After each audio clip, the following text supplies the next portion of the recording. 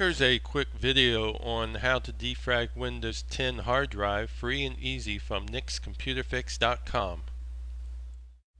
Okay, let's go ahead and get started here by moving our cursor down to the lower left hand corner of the screen and single left click on the start menu icon.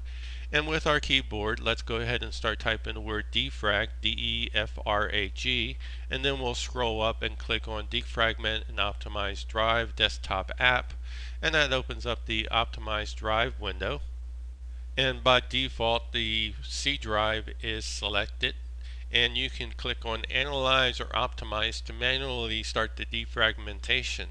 Now keep in mind, Windows 10 has it on automatically by default, and if you want to manually do it, like I said, you click on optimize, and then when you click on optimize, it will analyze and optimize and defrag at the same time.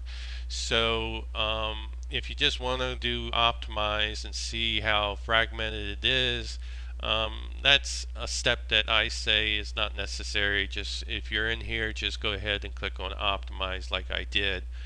Now this will go through approximately 7 passes and complete itself. Now my drive is relatively small, and it's not going to take too long, and it's not fragmented that badly. Now yours might be fragmented more, and it might be a larger drive, and depending on the speed and performance of your computer or your laptop, it can take a few minutes to a good number of hours for it to complete. Now once it's completed, you do have a message that comes back and says that it's 0% fragmented and it's okay to use your drive at this time. Now if you want to change the frequency of Windows 10 automatically defragmenting your drive, you can go over here and click on change settings, and then you can click here and change it from the default of weekly to monthly or daily, and you can also change which drives that you want to have automatically defragged.